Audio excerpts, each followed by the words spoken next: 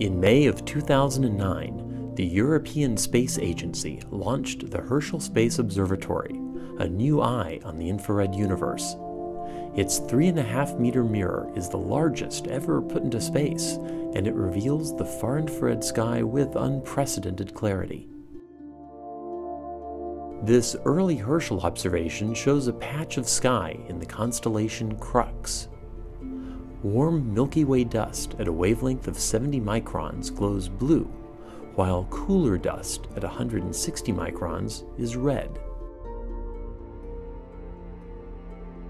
Pushing to the longest infrared wavelengths, we now see from 250 to 500 microns.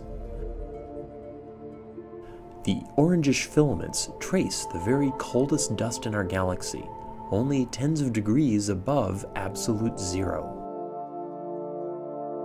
These two images combine to make a spectacular ensemble spanning Herschel's full infrared range.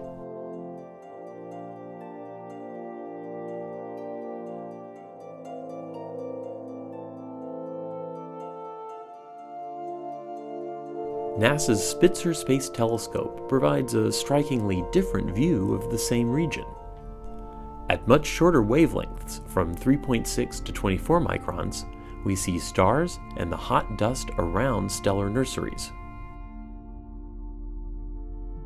Herschel and Spitzer work well together to provide complementary views of the universe. Note how the densest dust clouds appear dark and opaque to Spitzer, but show up as red filaments to Herschel.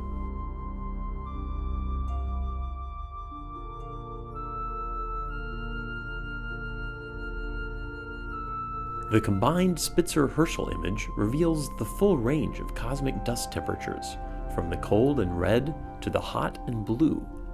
Together, these two observatories give us the most complete view to date of the infrared universe.